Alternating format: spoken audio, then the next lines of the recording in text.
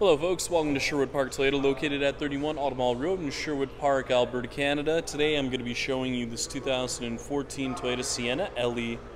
Now the most notable features on this LE is its power sliding rear doors. You also have your heated front seats and backup camera. Now I'm going to go through a couple more features on the inside and outside of the vehicle just to get you better familiar with this 2014 Toyota Sienna LE. Let's get started. Now a couple of the exterior features that you will see on this LE is its daytime running lights. You also have your hood deflector, and over on the side you'll see your 17-inch aluminum alloy wheels. Now you also have your foldable mirrors as well as your heated mirrors, and I'll just quickly show you what your second row is going to look like. So as you can see with the second row, you have 3 additional seats. Not only that, but the middle seat can actually be removed and placed into the rear cargo space, but I'll show you that later on in the video here. In your third and second row windows, you have the sunshade visors just so you can block out some of that sun. And you have the close button just located on the inside here. Now, parents, if you're worried about your kids or possibly yourself getting your hand or arm jammed to the door, you don't have to worry about that because it does have the jam protection feature. So in the event that the door does sense there's an obstruction in the way, it'll open itself back up automatically. And if you want to close from the outside, just pull on the handle once more and it will close for you automatically. And the color we're going to be taking a look at today is gray. And to start off with, we're going to be taking a look at your front dash as well as your front seats, just so you have a much better idea of how much space there is. You have your light gray cloth interior seat surfaces with your power driver's seat lumbar support. Over on your left-hand side, you have your mirror controls along with your traction control on and off, window locks, power locks, and window controls, both your front and rear windows. Now, a couple of the controls you'll see on the steering wheel include your volume control, mode select, seek function, Bluetooth, voice recognition, and your cruise control. Now, if we take a look just at the multi-informational, or I should say the odometer reading, you'll just see it just on the left-hand side there, and taking a look at the top, you'll see a couple of different controls up here, which include your exterior temperature gauge as well as a digital clock. You have your temperature control settings located up there as well.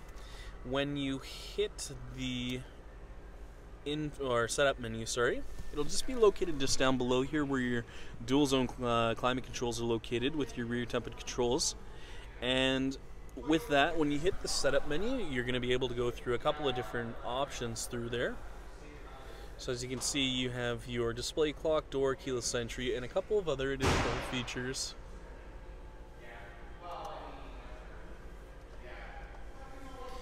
Now, you do have your AM/FM as well as your CD player along with your XM satellite radio on here.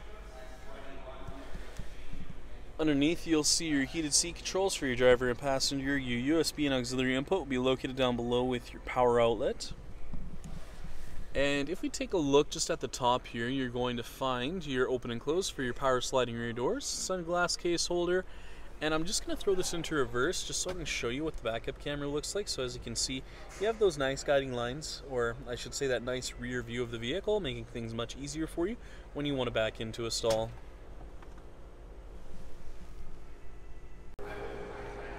Finally, we'll be taking a look at your rear cargo area as well as your tailgate. Now, located on the back of your tailgate, you'll see your backup camera just on your left-hand side and your rear hatch release located underneath your Sienna emblem. Now, closing in on the rear cargo space, you do have a 60-40 split for your rear seat, so in the event that you need the additional space, it's available to you.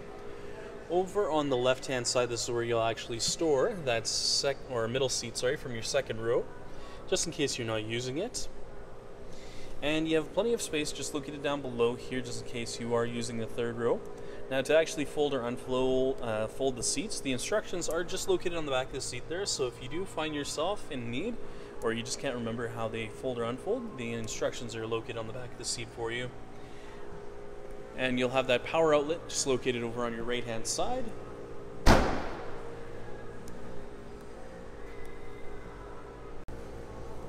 Thank you so much, folks, for watching this video today. If you have any questions, please visit us. We're located at 31 Automall Road in Sherwood Park, Alberta, Canada. The phone number is 780-410-2455, or please visit our website at sptoyota.com to get us by email. Once again, folks, thank you so much for watching this video today. If you have any comments or any additional questions, please leave them in the comment section located down below. Other than that, make sure you have a great day, and I hope to see you next time.